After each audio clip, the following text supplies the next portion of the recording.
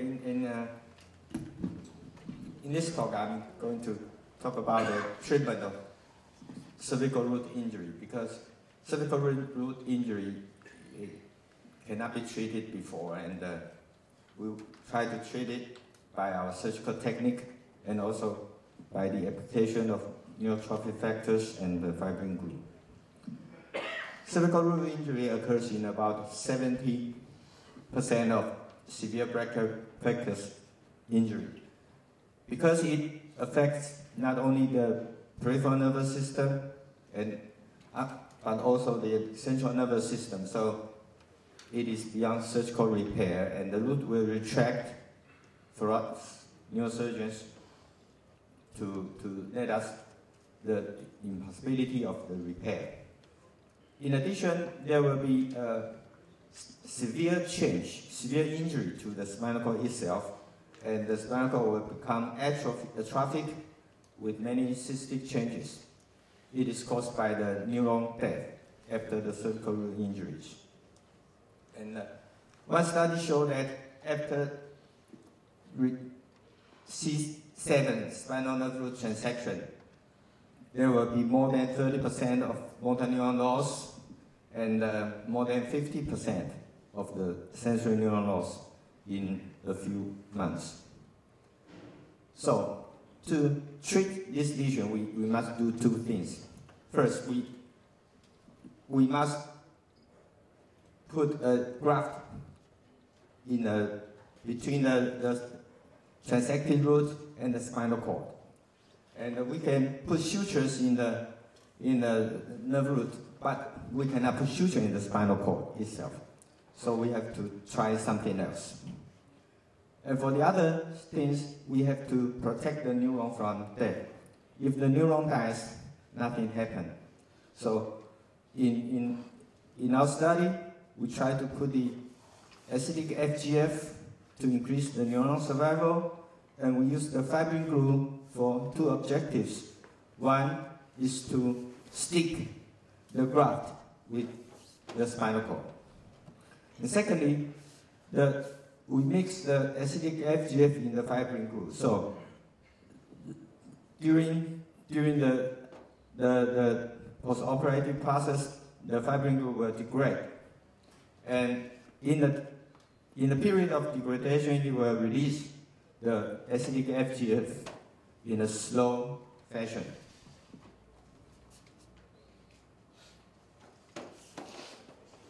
We choose the acidic FGF because it is a normal constituent of the spinal cord, and it is present in the motor as well as the sensory neurons.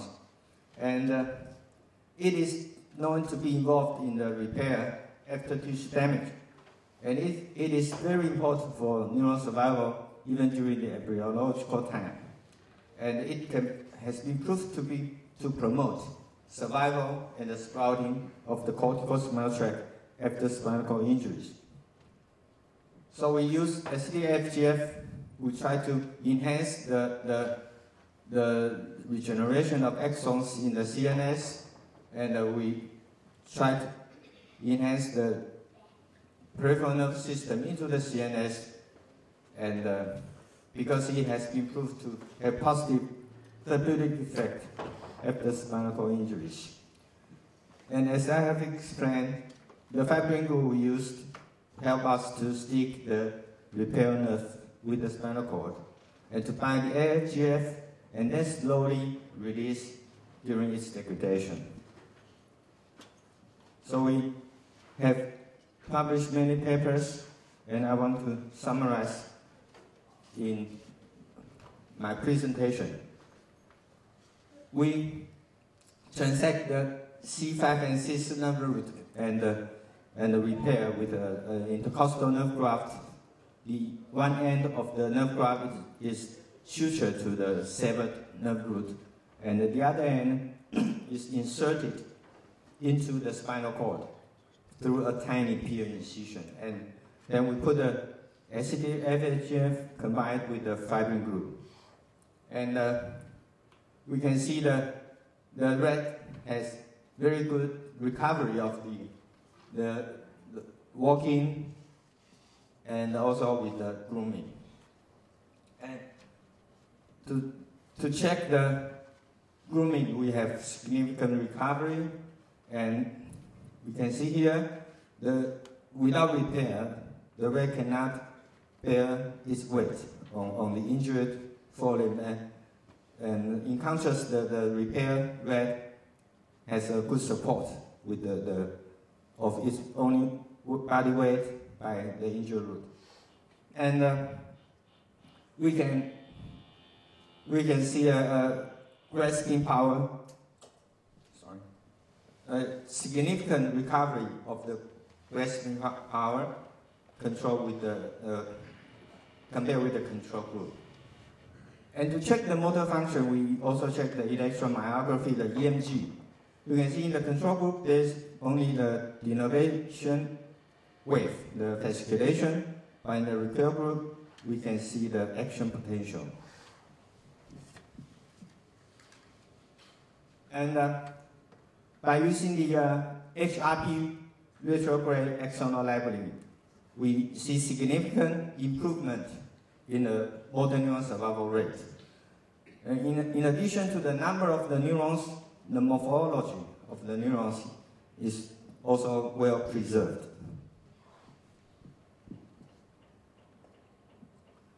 And to check the sensory functions, we check the mechanical function, the pain by von Frey filament, and we check the temperature sensation by applying the acetone to check the cold sensation. All repair animals has a significant recovery of the sensory functions. And we check the DRG neuron survival rate. The DRG neuron has significant increase in the survival rate compared to the control group. And we also check the somatosensory evoked potential by stimulation of the median nerve and recording the evoked potentials in the corresponding sensory cortex. And we can see a well recovery of the somatosensory evoked potential compared to the control group. And these potentials disappeared after we retransected the nerve graft we put inside. This is to prove that the recovery of the sensory function does not come from the co-sprouting axons, but comes from the repair axons.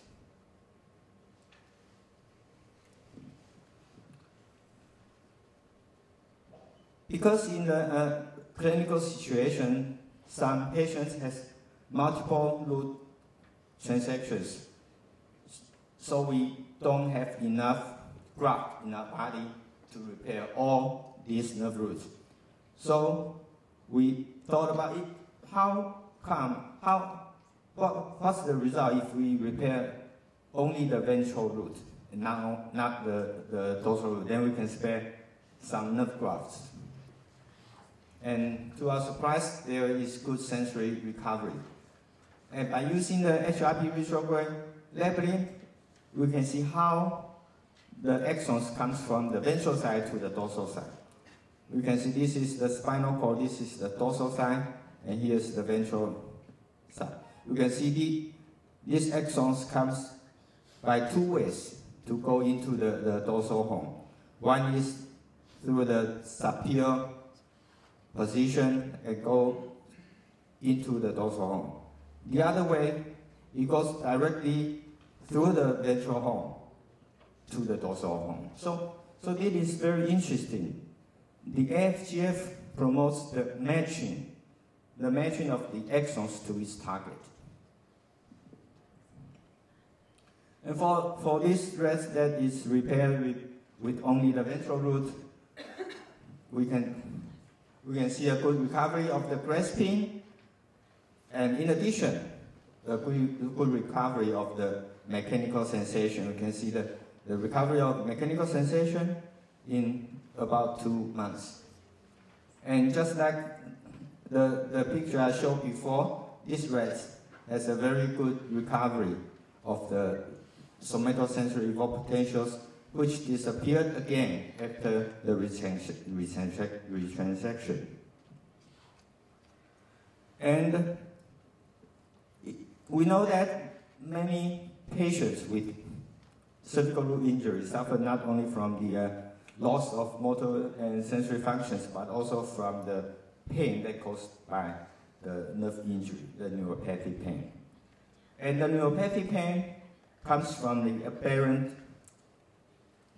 synapse in the spinal cord, partly.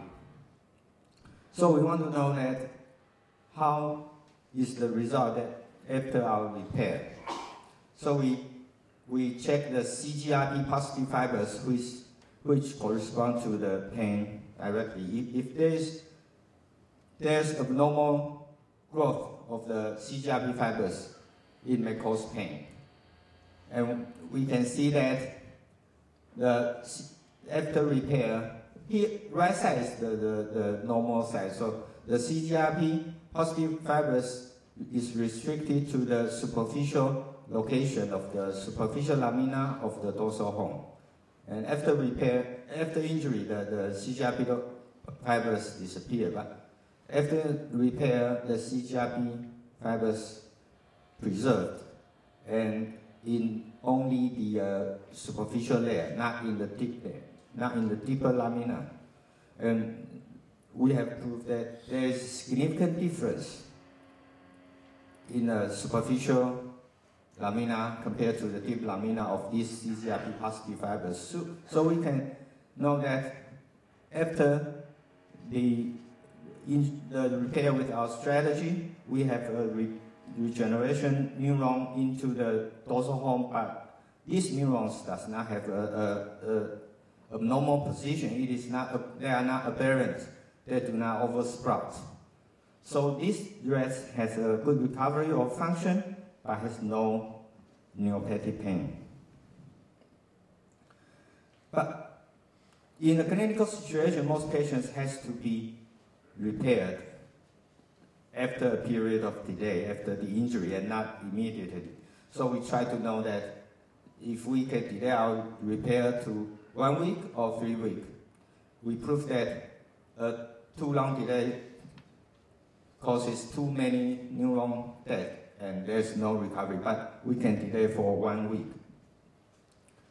You can see that the rat repair 1 week after the injury has a significant recovery compared to those repaired 3 weeks later, both in the gait and also in the weight bearing when they stand up, and also in the grooming. And this rat shows the rat repair 1 week after the injury has a significant motor neuron survival rate, but not the rat repaired 3 weeks later. And you can see the sensory recovery in those repaired 1 week after the injury, but not those repaired 3 weeks later. So, how can we prolong our okay, I know. So, in a clinical situation, we have to prolong this repair window. So, how can we prolong the repair window to 3 weeks? We have to do two things. First, we have to reduce the inflammation after the injury, because inflammation causes tissue damage, causes neuron loss. Then we have to protect these neurons from death. So we try to use anti-inflammatory agent in the first week, then use the neuroprotective agent from the 1 week to the 3 weeks. Then we do the same repair, and we have the same result. So in contrast to the previous study, we failed the result if the repair is done 3 weeks after the injury.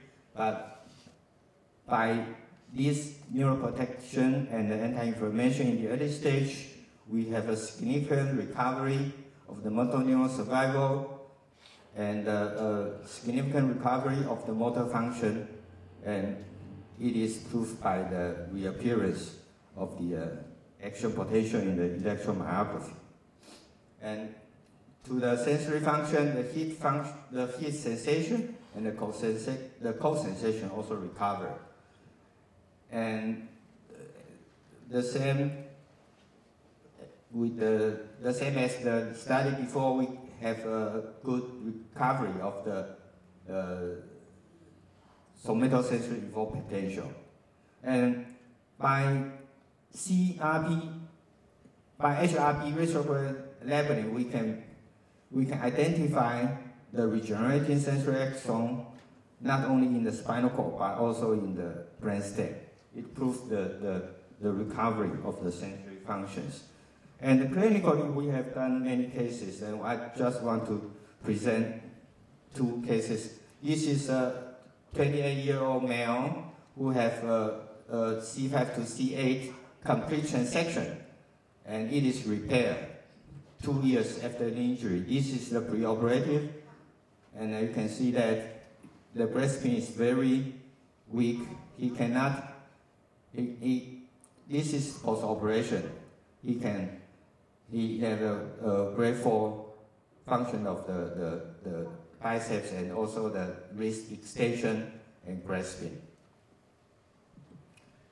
The other case is a C5 and 6 root complete transection, and we repair after 38 days after the injury. And you can see the result.